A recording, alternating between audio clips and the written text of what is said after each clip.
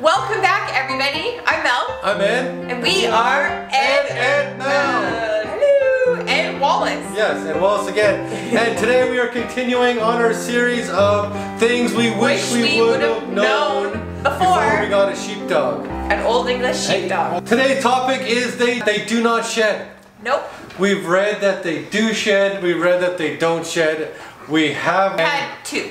For the last decade. They do mat. In the summertime we get Wallace clipped down to about a 1/4 inch to a 1/2 inch. Yep. And then we do not have to worry about anything, any matting, anything serious for about a month and a half, 2 months. Because the hair works both ways. It insulates them for hot and cold. But he is very much more enjoyable when his hair is clipped in the hot summer days.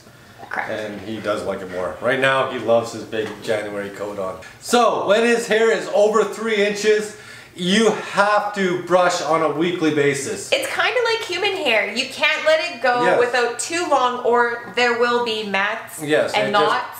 Gets tangled. In the high traffic zone. What's it supposed to do? It just gets tangled. Like Wallace can't take care of it. High traffic zones being behind the ears, armpits, anywhere where there's friction. Maybe around a collar. Yes, and if they have a collar on constantly, it will mat under there first. So we try not to always have a collar on Wallace when he's just at home. When he's out and about. We let him free roam because we're fenced in and it's safe. So that's it for today.